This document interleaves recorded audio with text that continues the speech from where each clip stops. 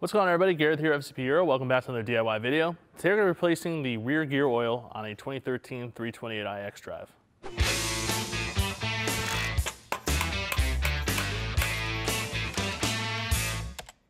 This is one of the special BMWs where BMW decided that they're not going to include a drain plug on the rear differential, so you're forced to siphon the gear oil out of the fill plug. Today we're going to show you how to do that as effectively as possible, removing as much gear oil as possible. We do have a special adapter that allows you to drain most of the oil out, and this is definitely something you can do at home and save yourself a bunch of money. So now that we talked about that, let's talk about some of the tools we're going to need to do this job. So some of the tools you're going to need for this job, we have this little special adapter here to help siphon fluid out of the differential. This is specifically designed for differentials that only have a fill plug, so you're going to want this for this job. Some kind of siphon or hand pump for both removing the fluid and filling the fluid.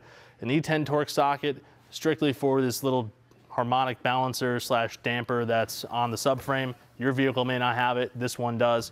17mm socket for removing the fill plug, a couple of different ratchets, and you're going to want a torque wrench that could do at least 70 Nm of torque. So now we talked about some of the tools we're going to need to do this job. Let's go and get right into it. So this vehicle has this, I don't know, acoustic damper mounted to the subframe, and that's kind of in the way of the drain plug slash fill plug on the diff. It's held in with an E12 bolt, so I'm just going to go ahead and remove this first.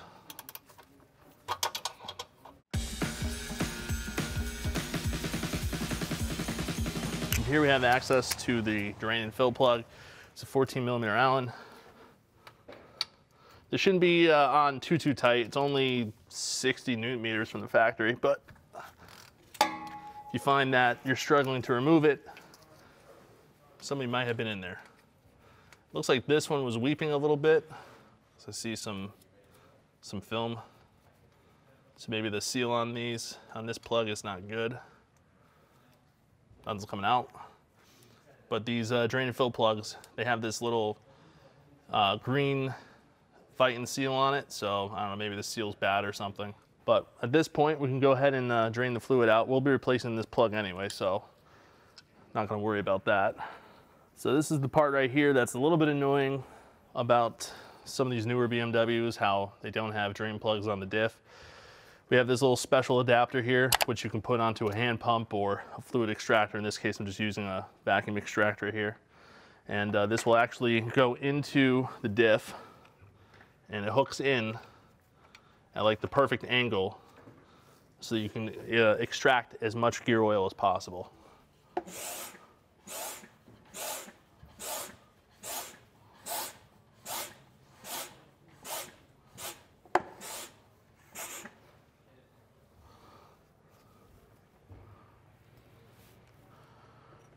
This adapter makes this super easy. And to be honest with you, you will get a good chunk of the fluid out. Similar to how if you removed a drain plug, it's sort of feels wrong that you have to do it this way, but it just is what it is on a lot of these newer cars.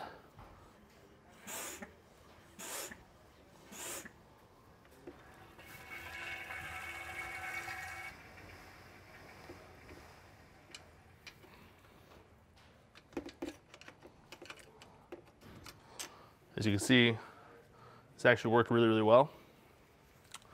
Do carry this on our site, so if you plan on doing the service on any BMW that doesn't have a drain plug for the diff, this is gonna be your friend right here. Could also use it for refilling, but I don't really see the value in that. This is pretty much for extracting.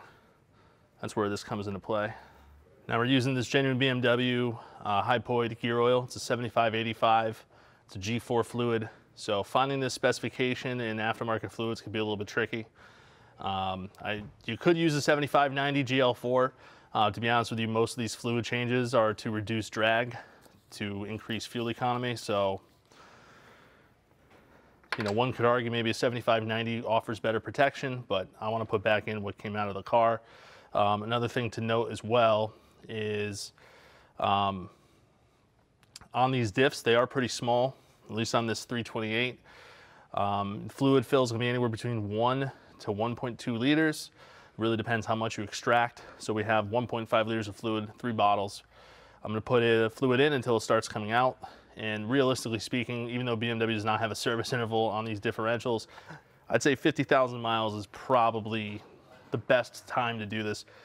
50,000 miles would typically be your average service for these things, and really all you're doing is removing the old gear oil, putting new gear oil in. The stuff does oxidize, the additives wear out over time. So to ensure long service life of the diff, to prevent any possible problems down the road, putting new fluid in is never going to hurt, even if there is no service interval. But 50K I think is a reasonable time period to do it. So use this CTA siphon pump here as my filler.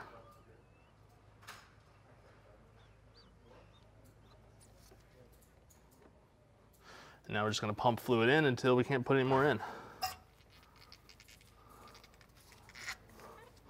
Could use a power filler for this too, but just doing this kind of the way that most would have to do this without any fancy tools. I did use the fancy fluid extractor, but that was mostly to save time.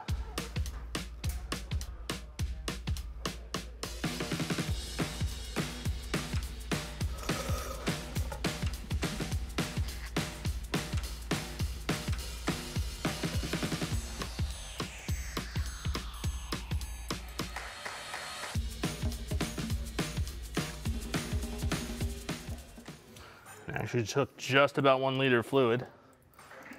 So at this point, just gonna let it drain out so that stream slows down to a trickle. I think it goes without saying that gloves are your best friend on any job like this that involves fluid. This stuff could be pretty nasty and it's not good for your skin. So at this point, you know, it's a little bit of a steady trickle here. We'll just go ahead and cap it off with a new plug.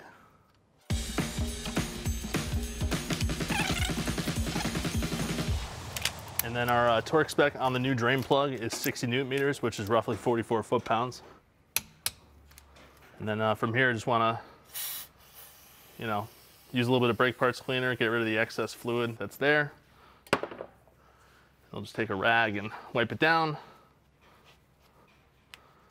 And then the last thing we have to do is just reinstall this harmonic damper for the rear subframe. Now, I'm sure there's a torque spec for this, but literally could not find one, so we're just gonna use our heads on this one and just make it tight so that it doesn't come off. There's a little bit of Loctite on that bolt.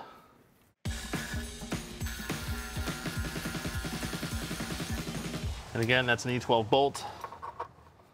And I'm just going to, make this tight. So as you can see, the surface is actually really simple. While it might seem intimidating with some basic hand tools, you can definitely go ahead and take this job on yourself. And while BMW does not have service ratings for things like differential and transfer cases and all these other things, we do recommend doing these services on your own car to extend the service life of these components, because differentials and transfer cases and all these things cost a lot of money. And even though BMW's made it a little bit more difficult for you to do it, you can still do it even with those basic hand tools that we show you in this video. So we hope you learned something. If you have any questions or comments, leave in the comment box below. We'll definitely get back to you with any question that you have. Hit that like button. Also subscribe. We have a lot more videos on the way. And as always, we'll see you for the next one. Thank you for the support.